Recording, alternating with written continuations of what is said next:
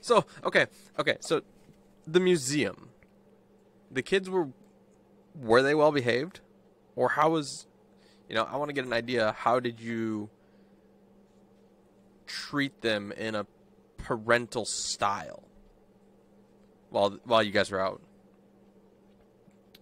Wonderful transition. I like that.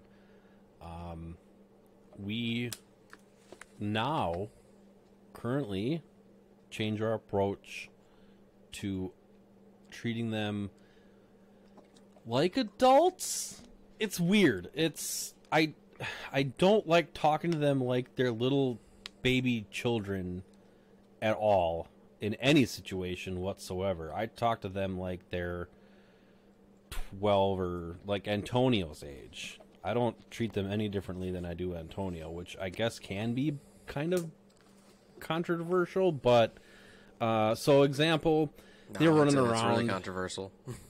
Yeah, I know. They're running around after lunch. They got their belly full of junk food and they had a lot of energy after that. So they got up out of hand and ran into people and were in people's way. So you just gotta Natalie and I were stern, set up, kept on telling them to come here and sat them down in the stroller. We did bring a stroller. The 2-person stroller. Yep. 2-kid stroller. 2-child, not 2-person. If it was 2-person, I would want to sit in it, but... Mommy, push me around.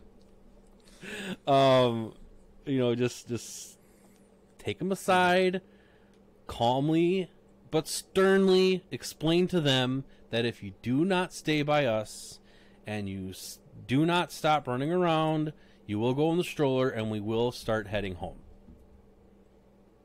And that worked once.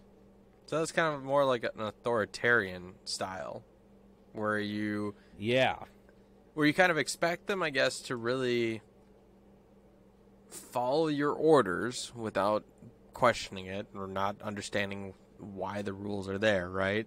And then you're using a threat of punishment, which is going home rather than having fun out of the house. I think of it more as making sure they know the consequences of their actions.